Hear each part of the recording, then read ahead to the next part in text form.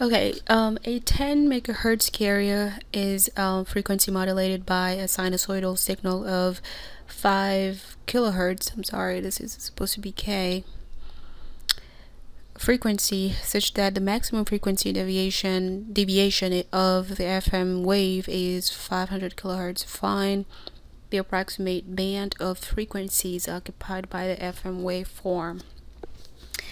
Now, let's approximate band of frequencies. Now, so here, they're not asking us just one number. So it's going to be like a range. So that's why it's a good idea to look at the answers as well. Now let's go to the handbook and look at the section for frequency modulation. And if you take a look here, this doesn't really mean much to me, actually. You know what I mean? I'm just looking at it and I'm like, okay, what is this? Like, how do we do this? And this is actually the Carson's approximation. Now they could have just put that there, but I don't know why they're trying to be all technical here, but this is confusing to me under frequency modulation.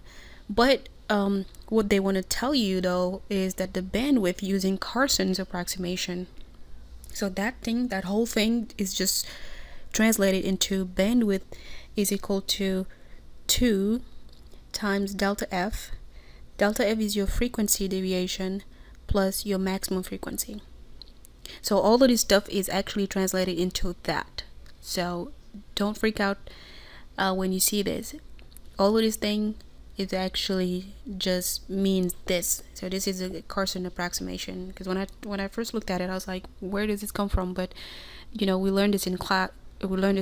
And that's exactly what it is. So now to calculate the bandwidth for frequency modulation signals, we're just adding the frequency deviation. In this case, the frequency deviation is 500K plus your, so it doesn't hurt to actually memorize this, okay, just in case, plus 500K, plus your maximum frequency in this case is 5K. So we have to calculate the bandwidth first, and then add or subtract the carrier frequency to get the approximate band of frequencies, basically. So now the bandwidth is 1010. 1010. Now the question here is the band of frequencies. Now to get that, we have to add or subtract the frequency center, the center frequency or the carrier frequency, however they call it.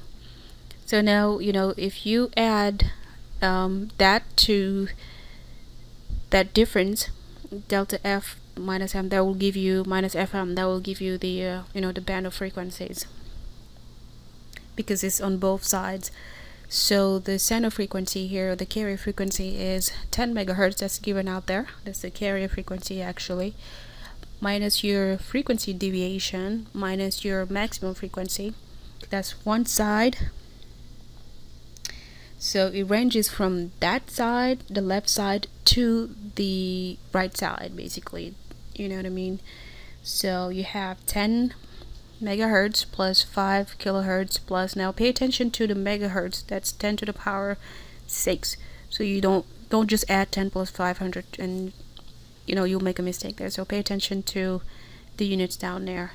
And so if you plug this to the calculator, then we have that the band of frequencies occupied is centered around the carrier frequency, and so ranges between 9495 kilohertz to 10505 kilohertz.